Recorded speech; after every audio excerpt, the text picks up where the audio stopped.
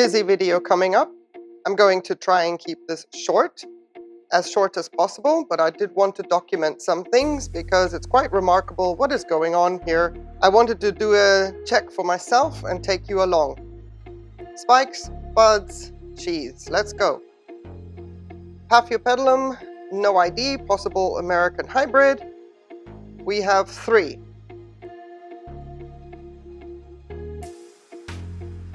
And before, in case my Angraecum leonis decides to blast another bud, you can see one has already blasted. I have 1 bud that I can see developing. It's small, but it's there. I'm going to count it. This is my Jumbo Mickey trying to do something.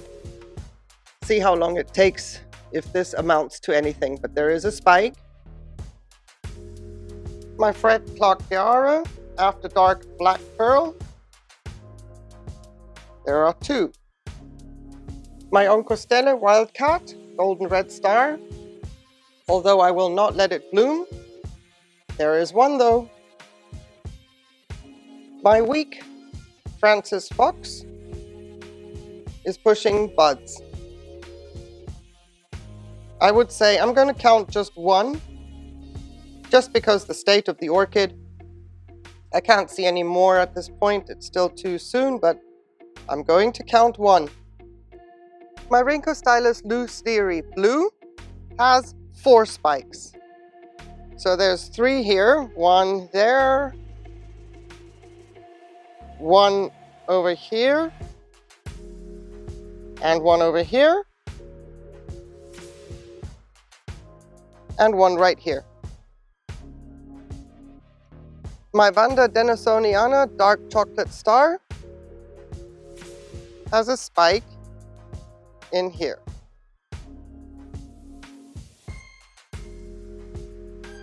And who would believe it? I certainly wouldn't have if you have told me. I thought these were roots on my Vanda Chow Praia, but I guess panic mode has kicked in, and these are 4 spikes. I wonder if that is even going to bloom, considering the time of year we're heading towards. My Angraecum Bossery, 2 spikes, coming along very nicely. My Angraecum Crestwood Tomorrow Star, 1 spike, progressing very, very nicely as well. 16 spikes on my Twinkle Red Fantasy. Yes, I counted them several times. 16. Scooting over to my Cinnamon Twinkle here. 4 spikes. My Laelia crispilabia has 2 sheaths. My Laelia 𝑁𝒃𝒊𝒏𝒈 has a spike coming. My Vanda Lavender Mist Louis has a spike. My Leopard Yawn has 3 spikes coming. There's 1.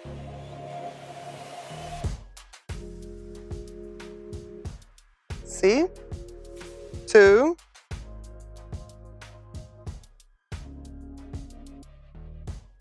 3. Zygonosia Murasaki. Finally, a spike. The second piece that we cut off earlier this season of the Rhynchostylus Loose Theory Blue also has a spike. My Laelia Pacavia back here has a sheath, just because she's so pretty. This is Crosnetzia Green Light. And because she still smells so good, Dinard Blue Heaven. And my Intermedia variety Aquini has a sheath as well. And there is a shadow in there. It's taking a long time, whether there's going to be any kind of bloom coming. It's taking a long time, but hey, it's there. And my Colmenar Masai Red, also starting with one spike. And in the back here, there's a second spike coming already. So those are the two that I can see. I'm expecting the third growth also to develop some, but I won't count those. They're not there yet. Next to the Colmenara is my Cattleya guatemalensis. And there's one sheath. And a second sheath. Not going to forget my beautiful Peggy Ruth Carpenter here. I still have one spike, 2, 3, 4, 5, 6 to open on this beautiful pepper fragrant orchid. Up next, a little more difficult, but my Dendrobium tetragonum variety Giganteum has things going on. There's going to be something coming up here, so that's 1, 2, 3, 4, tiny but there, 5, 6, and 7. And there you can see the 3 sheaths of the 2 orange nuggets I have.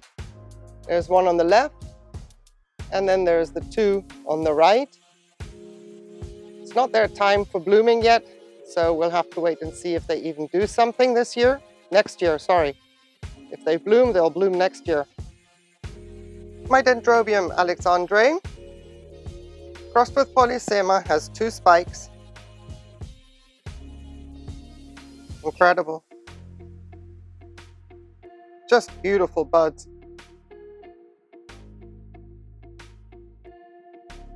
As a representative of my 8 nubbins progressing on my Roy Tokunaga, here's just an example of one and another one, and where there was a longer one somewhere right here, but 8 in total.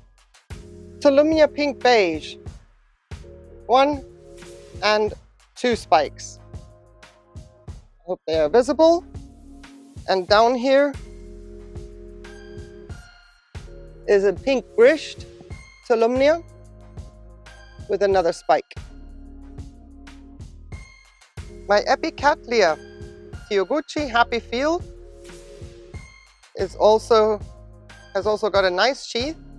I can't see any shadows in there, but based on the growth and how gorgeous it is, and the previous growth wasn't as big, I am confident I can count that without having to worry that I'm misleading.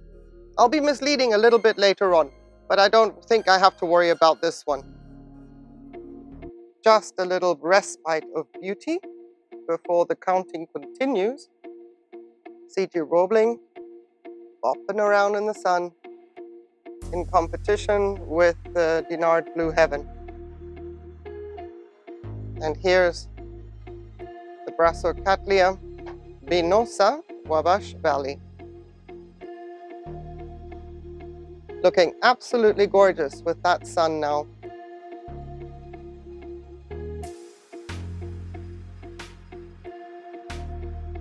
This is the sheath of my Yokosuka Story. Beautiful, beautiful growth. It won't bloom for a while, but it is definitely mature enough to do so. And that's going to be for another video. Yokosuka Story in sheath. Woohoo! There she is, teasing with her 3 sheaths, Cattleya maxima.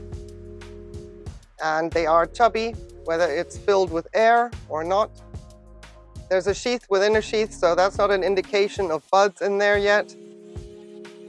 But I'm counting them because they are chubby. Oh, and look at this. This is my René Marquez, crossed with Brassavola digbyana. Epidendrum René Marquez, sorry. Also coming into sheath. We have a long ways to go yet, but there it is. Another sheath that I have is on my Goldenzelle, Brassolaeliocattleya Goldenzelle. There's no shadow in there. She's usually a winter bloomer, like late winter bloomer. If she blooms, there's that. Pastoral Innocence has a beautiful sheath as well, but it's just a tease. I think it's just an indication of maturity now, and I hope that the next growth will be the bloom growth. I have a sheath back here in my Panarica Brassavola.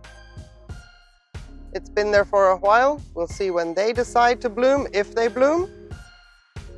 And I have a gorgeous sheath here in my Panarica Ionocentra.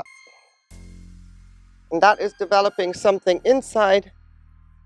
It's not chubby. It could be one of those teasers, sheaths within sheaths. I have a spike on my Vanda Green Hopper.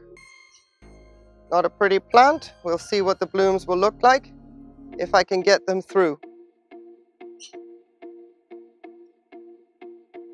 I have some gorgeous buds developing. One may be blasting right there in my Happy Holiday. So there's 4 buds, but one looks like it's not going to make it. And that is from the chubby, chunky, weird growth of the season, the first one. And the second growth of the season is the normal, perfectly developed one. And it has a sheath, so I don't see why the distorted one would bloom and the second one wouldn't. But that's orchids. It's a game of guesswork. And here is my Cattleya Little Fairy with its half-sized growth of the season, but a gorgeous little sheath, and you can see it is chubby. There's something in there, so we will get some blooms, even if not the same display as last year. My Gulf Green Hair Pig in the back there. Look at that sheath there. Let's do some artistic contortions to get you into it. Look at that. Massive sheath on my Gulf Green Hair Pig. I love this structure, and it's got that purple line across it there. Light indication, all good. Gulf Green Hair Pig, what a structure. Looking forward to that. We'll deduct one. Not really, but yeah. I lost the buds to my Cruzeiro do Sul. So at least we know it has its potential, but they didn't make it. For whatever reason, I have as yet to figure out whether it's just because she's new here and she tried, or if I've left her outside too long. The night temperatures haven't been bad at all. And it is now 3rd week of November. So, oh, let's keep counting. Siamese Dull Kiwi. Look at that. And there's a sheath. That's the 3rd growth of the season. Don't know if it's going to bloom, but she is coming onto her own very nicely after being repotted and divided. And then here's, surprise, surprise, Laelia tenebrosa aurea. Beautiful freckling. There's all sorts of colors going on with the leaves, the freckling there. And I have a sheath. I don't know when that's going to bloom, if it's going to bloom, or if we have just reached the next stage of maturity. But hey, I'm counting. A quick view of my Berryoda. Last year I had 30 spikes on her, so I'm just going to go conservatively on this one and say 15, all right, if that's fair. We'll just put 15 in there. I'll do another video on her because I have to show you something about her. But Dendrobium baryota, let's go with 15 spikes. One cane on my Dendrobium nobile is also starting to bust some moves on the little nodes here. Lots of little nubbins starting to form. Some still minute, but they are there, ready to be counted. 1, 2, 3, 4, 5, 6 swellings that I can see at this point on one cane. So we'll take them along into the count. My beautiful Phaeus Tunkenvilliae has 2 spikes. One right there, growing nicely. And let's scoot around slowly. And one right here. Or are you on the other side? There we go. Yes. So these are going to get to about 80 centimeters long. Projected blooming February, around that time. February, maybe March, but February. 80 centimeters long, so they have a long way to go. But it's nice to see that they're already here. Maybe I can get 2 spikes to bloom this year and not break one. Goals, 2021 goals. And next door, I have my little no ID Cymbidium, but I've called her beach balls because of how her buds look. Has 4 spikes. 1, 2, 3, 4. Despite neglect, 4 spikes.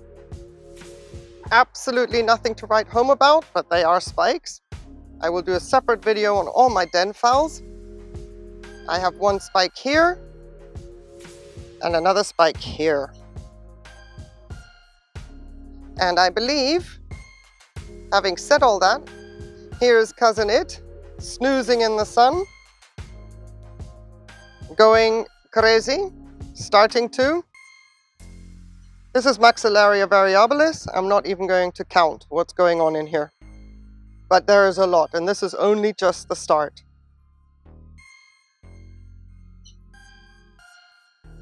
So, putting Cousin It into the spotlight. Thank you everybody so much for watching. I think I found them all. If I've missed some, yay, more surprises to come, but I think I found them all for this video. I really appreciate having you here and joining me on this little look-see of what is going on this time of year. A lot. Have a wonderful day, everybody. Take care. Bye.